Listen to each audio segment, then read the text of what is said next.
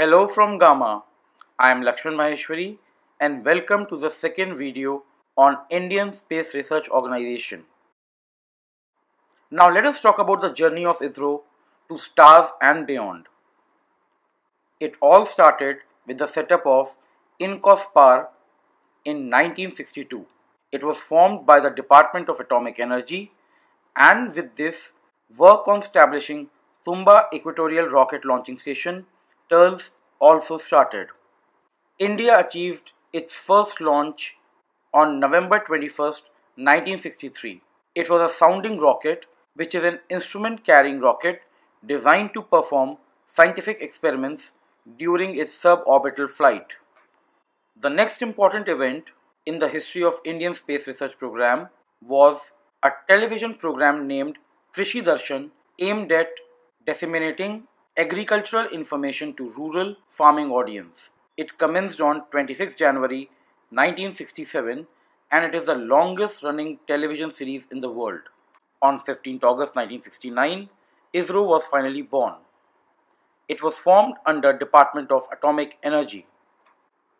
On June 1st, 1972, Space Commission and Department of Space were set up and ISRO was brought under Department of Space.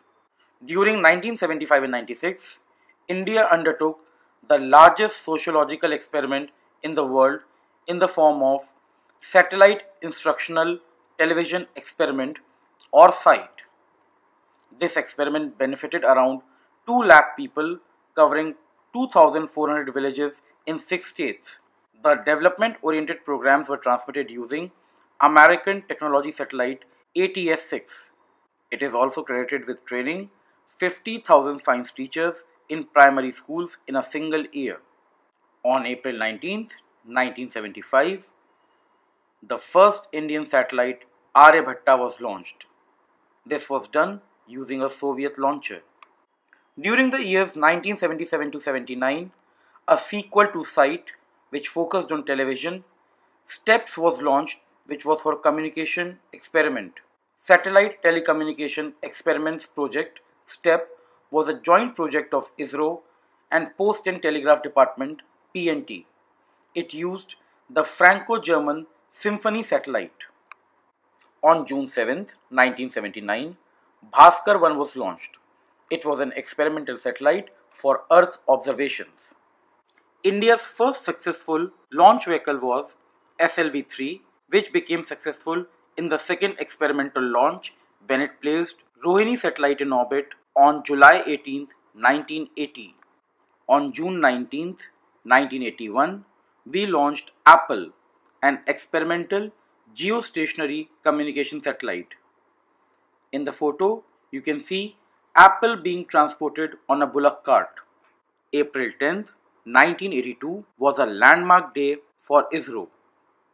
INSAT-1A was launched, which was a communication satellite and the first in the series of many. On April 2, 1984, ISRO planned its first manned mission with Soviet Union. On March 17, 1988, IRS-1A was launched, which was the first operational Indian remote sensing satellite. On October 15, 1994, ISRO finally mastered the technology of Polar Satellite Launch Vehicle. IRS-P2 satellite was successfully placed in polar synchronous orbit by the second developmental launch of PSLV. On April 18, 2001, we finally demonstrated our GSLV or Geosynchronous Launch Vehicle technology. The first developmental launch of GSLV D1 took place from Sriharikota and GSAT-1 satellite was placed into orbit. On January 22, 2007, Earth's re-entry was achieved. ISRO successfully recovered SRE-1, which entered the Earth's atmosphere. It descended over the Bay of Bengal, about 140 kilometers east of Sriharikota. On October 22, 2008, ISRO started its moon exploration mission. PSLV C-11 successfully launched Chandrayaan 1 from Sriharikota. It performed high-resolution remote sensing of the moon in visible, near-infrared, low-energy X-rays and high-energy X-ray regions. On July 1, 2013, ISRO laid the ground stone for India's own navigation system. IRNSS-1A was launched by PSLV C-22 spacecraft, which was India's first dedicated navigational satellite. The launch took place from the first launch pad of Satish Dhawan Space Center, Sriharikota. On November 5, 2013, India created history by launching Mars Orbiter mission, which was successful in its first go. It explored and observed Mars surface features, morphology, mineralogy, and the Martian atmosphere. It searched for methane in the Martian atmosphere to explore the possibility or the past existence of life on the planet. On January 25, 2017, ISRO successfully ground tested its indigenously developed cryogenic upper stage for GSLV Mk III. This was done at ISRO Propulsion Complex in Mahendragiri. Yet another feather in the cap of ISRO was added on 15 February 2017 when PSLV C-37 placed 104 satellites in polar sun-synchronous orbit. It carried Cartosat 2 series satellite for Earth observation and 2 ISRO nanosatellites. Besides, it carried 101 other nanosatellites. The international satellites were launched as a part of the commercial arrangements by Antrix Corporation, a Government of India company under Department of Space. It is the commercial arm of ISRO. A major breakthrough for ISRO came on June 5, 2017 when GSLV Mk III-D1 was launched.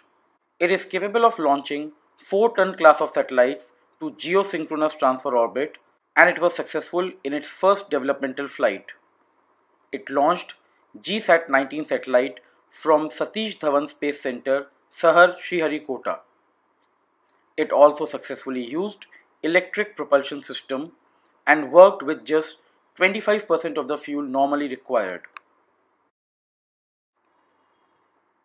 This video was brought to you by Gamma IS Classes.